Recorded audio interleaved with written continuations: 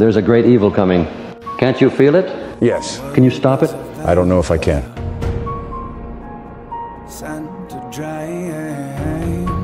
You cannot avoid the coming battle. Everywhere you go and every move you make, you will need to watch, because it may be your last. We just can't watch and let the world die. Look at us, Don. No matter what we do, people die. Elon, I don't think we can win without you. Sorry, Trump, but I must go. The universe, the very fabric of time as we know it, may be at stake.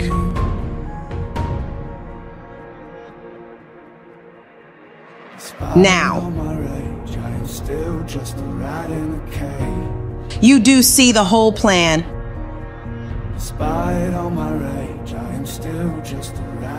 The world was made by a man in the image of a man, and now it's time to fix that. No, not anymore. I'm no longer Ronald freaking Reagan. That man died. I'm now Ronald Gagan. Wait, what's that ticket? I'm sorry, Obama, but he's beyond a doctor. No! We're more than friends. We're brothers.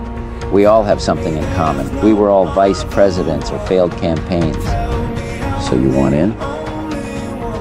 You know, I got to think instead of being a man of God, why not become one?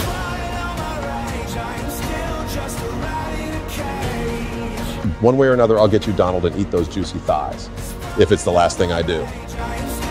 Ladies, my plan isn't just to kill him. My plan is to rip everything he loves out of his soul and torment those memories as he dies a slow, painful death. I must resist.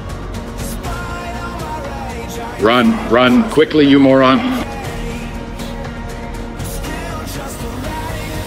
I'm sorry, but it has to be done. What are you waiting for? Take the shot, take the shot. You! We will tear this little building down. If you fail, the universe as we know it will never be the same. You know, it's like our Lord says, if you can kill the devil, you can surely kill God.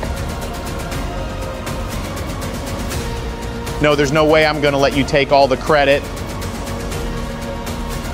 Did you really think I was gone forever?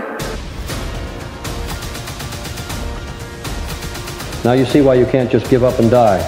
We pray for you because we need you. For if you fail, we die.